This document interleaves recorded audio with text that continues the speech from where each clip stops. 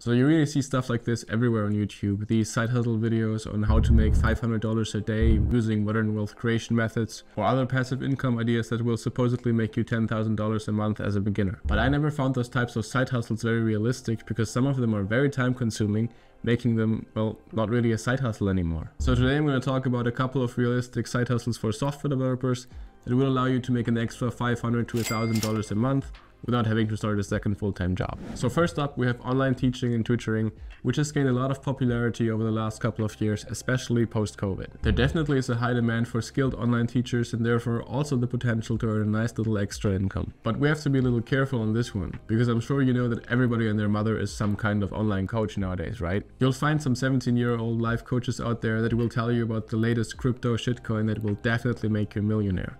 Just ignore them. I've noticed that there's a shortage of coding teachers that can guide you through your learning process and even help you find a job. There are so many people out there that would pay good money to speak with someone with experience in the field, which can help them to get started and focus on the right things. And it's not just about the coding, it's also about job interview strategies and how to create a good letter of application. And the best part about that is that you can literally do it whenever you want and wherever you want. So you're not limited to your local time or location, which means that you can mentor students from all over the world without any problems. And because of this global reach, your pool of potential students is almost endless. There are many platforms out there that offer you a safe escrow payment service to make sure that you will always get paid for the lessons you gave. You might be watching this right now thinking that you could never do this because you don't have 10 years of working experience.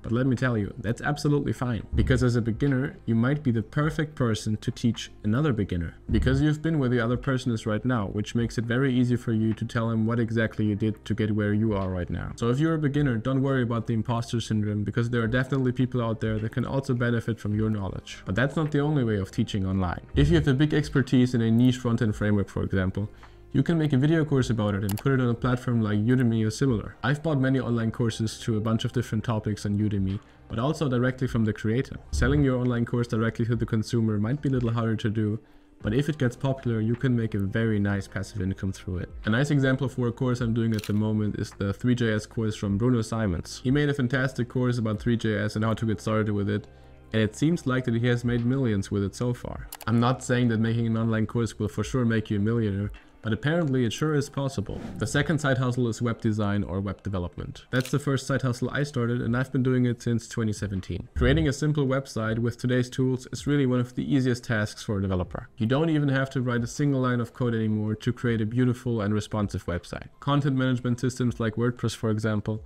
allow you to create beautiful theme or template-based websites with simple drag and drop editors. You can easily create a basic website in 1 or 2 days of work. Online shops pretty much work in the same way, but they are usually a lot more work than a simple website. Using WordPress or some other content management system is pretty intuitive and can be learned in less than a month. And also there are a million different tutorial videos about everything on YouTube. Okay, so you might know how to make a website, but how do you get customers? And that's the big question that I asked myself when I first got started. And keep in mind that I was only 15 years old. My biggest struggle in that age was to convince people that I can actually make a website because they didn't believe me. So the first thing I did was to check out websites of friends and family and offering them my services for really cheap. I was incredibly lucky because literally the first guy I called really liked the idea and told me to come over to discuss further details. And this doctor turned out to be the first real customer I made a website for. Of course, I also got rejected a lot while trying this, but sooner or later you'll find someone that's interested. And if you do a good job and satisfy your customer, they would probably refer you to their friends and colleagues, which might also want to buy a website from you. How much money you can make with this side hustle obviously depends on how many websites you can make.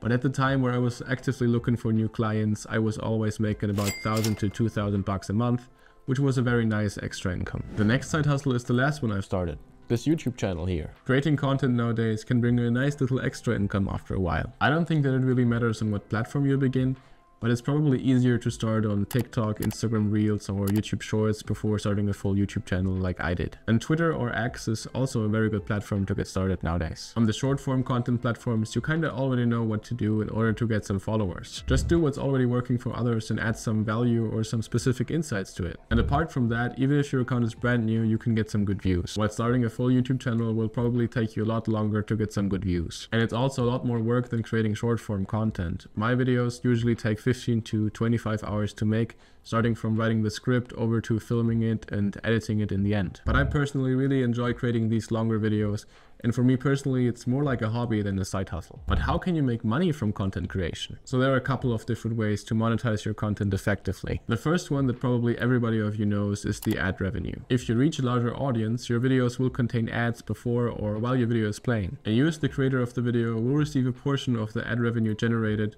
by the ads that were played on your video. How much you will get is calculated with something called CPM, which stands for cost per mil, which is the French or Latin word for 1,000. So the CPM is basically the amount you'll get paid per 1,000 views on your content. The second way of making money with your content is sponsorships. If you have a larger audience in one specific niche like software development, for example, companies will often reach out to you and ask you to promote their product. So they're effectively paying you for promoting or showcasing their brand's products or services. Another way is affiliate marketing.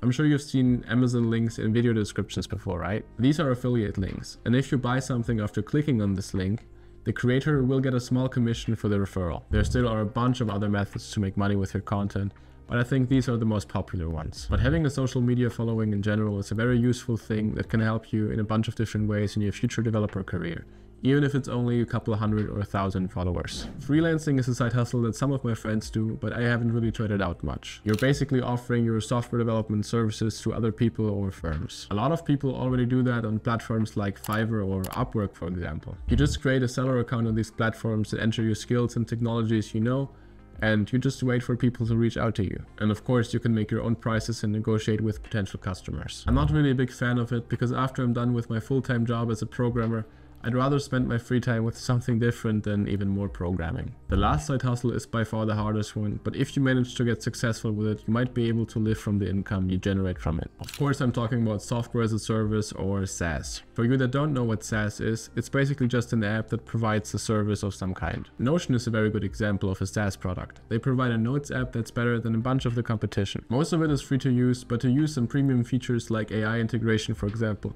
you would need to subscribe to their paid plans. So it's basically just a piece of software in any niche that makes your life a little bit more convenient. But creating your own SaaS application does not only require a lot of your time, because you usually have to develop something entirely new.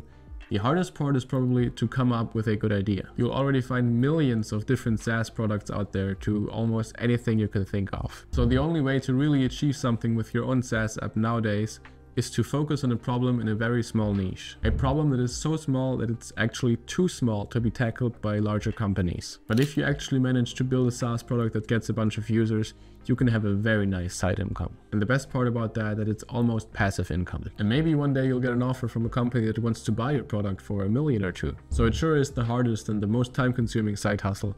But if you manage to do it right, you might be able to retire from it. These were my top 5 developer side hustles. If you have anything to add, please let me know down in the comments, and don't forget to like, subscribe and hit the bell, and I'll see you in the next one. Bye.